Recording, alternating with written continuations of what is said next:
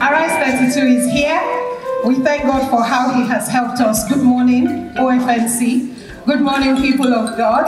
I would like to invite our headliner for this year, Inspector Michelle Ugweze, to join us on stage, please. Hallelujah. Hallelujah. Please keep clapping. I would like to say to anyone who sees this video who isn't a member of OFNC, what are you waiting for? Join us. It's an amazing, amazing family to be a part of. My name is Fumilayo Joy Bafua. I am a member of the Newcastle branch of OFNC. I am the National Publicity Secretary of OFNC. I'm also the editor-in-chief of Arise magazine.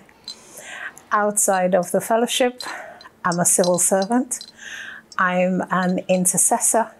I'm a publisher.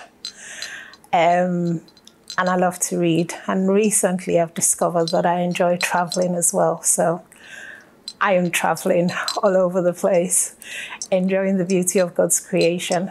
And I love engaging with people. I'm a people person. Arise magazine is a very interesting platform. So it's the flagship publication of OFNC. It's our primary, or one of our primary publicity venues through which we share the gospel with our readers. We introduce people to the OFNC. We introduce people to Jesus. We build up people's knowledge, wisdom, skills, different things. Arise magazine, we're doing Arise 32 this year. So we've produced 31 previous editions, and it has been going for a long time. It's had various iterations, and we now have this new glossy cover that you see. Several people have looked after it and handed over the baton to me. And I have found the experience to be very challenging. There's one thing I have to say is that my decision-making and problem-solving skills have gone through the roof because there's a lot of problems and there's a lot of decisions to be made. But that has actually also served me really well because it has helped me to learn and to grow as a person. I came in as an editor, and then to step up to be editor-in-chief was massive. That was about less than 2 years after I joined the Arise editorial body. But I work with in fact, the word isn't wonderful. The superlative of wonderful is what I would use. An absolutely amazing group of people that make up the Arise editorial body. And we live all over the country, but we've got this really fantastic rapport. Everybody works hard, everybody runs in their own lane, and we come together every time to produce this outstanding publication where we invite contributions. So I only write a couple of articles. We actually invite contributions from, surprisingly, we send out our communications and people respond from all over the world. There was a particular year when I asked our writers to send me their addresses so I can send them the magazine. And I had an address from the United Arab Emirates. I was like, how on earth did this person in the UAE hear about Arise magazine? Somebody gave their address as being in South Korea. I'm like, wow, Arise has gone global. So we have people from all over the world. Nigeria, we get a lot of articles from Nigeria where people are contributing to advancing the gospel. And that's what Arise is about. We're a platform for advancing the gospel. Of course, we're also a platform for thought leadership. And we're a publicity vehicle for the OFNC. But above all, we're about advancing the gospel. The fellowship has always supported Arise immensely. the reception, the compliments, the accolades, all of that goes to God. But the fellowship is quite justifiably very, very proud of Arise. It's our own. We are the ones that write the articles. So it's something that the fellowship is highly invested in. And the members of OFNC are really passionate about Arise. And so that invigorates me as the editor-in-chief. You know, the passion is contagious. With regards to Arise 32, I think one of the really important collections that we have this year that we've not had previously, we have a collection on leadership. And this is the age where disciples have to step up as leaders. In OFNC, our motto is everyone a faithful disciple of Christ. And so we are positioned in the world that we live in to lead people to Christ. That is the reason why we're still on earth after we're saved.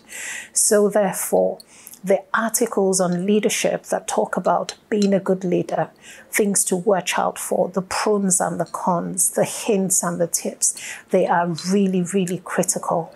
And I would certainly invite people's attention to those. If you want to be a leader in your workplace, if you want to be a leader in the marketplace, if you want to be a leader in your community, even in your home, as a single person, you are a leader because you lead yourself. So it's really important that we glean knowledge on being better leaders. So I highly recommend those. And there's also articles on missions that I think are really, really important for us to read as the body of Christ, to be focused on the mission field beyond our immediate context. So we have a collection of articles on leadership. And then our headliner this year is an absolutely spectacular woman of God who is telling of the glory of God within the police force. So Inspector Michelle Igweze, we're telling her story this year. And she's been a Christian right from her youth. So she's telling of that journey of walking with God. So our title is When Grace Meets Glory. And so the glory of God is showing forth. But we have a part to play in that as disciples. So I'm so excited about Arise 32. And I absolutely invite everybody to partner with telling the story of God in this season by taking Arise 32 everywhere and anywhere. You can leave it on the train for the next person who comes in to sit and read and encounter the story of God. Give it to your friends, give it to your work colleagues, use it as an evangelism tool, use it as a discipleship tool, and of course, read it yourself and come back to the stories again. There's testimonies in there talking about legacy, talking about the works that speak when we're no longer here. And so Arise 32 is absolutely sensational. It's a transition year, not just for Arise magazine, but actually for the whole fellowship, because we've had our elections, and over the course of this weekend, all of our new officers will be presented and they will assume office. I think that's a really fantastic thing because it allows for the work of God to grow and to develop, for new ideas to be brought into place. Of course, all of us existing leaders, we will support the incoming leaders. So I'm going to remain a part of the Arise editorial body, but I won't be leading the Arise editorial body anymore. And so I'm stepping into the role of the treasurer for the organization, and somebody else is coming in as the National Publicity Secretary. And the word of advice I would give to incoming leaders is to rise up and take up the challenge. I remember when I came in as National Publicity Secretary, every 2 minutes when something else comes up and my heart wants to shake, the scripture that God gave me for the first 2 years is, I can do all things through Christ who strengthens me. If I recited that scripture once, I recited it more than 10 times every day. And I got to the stage where I could see that I could do all things through Christ who strengthens me. And so when you're coming in as a leader, there is a lot of the unknown. But God, who has called you to that position, is backing you fully. He's actively invested in making sure that you succeed.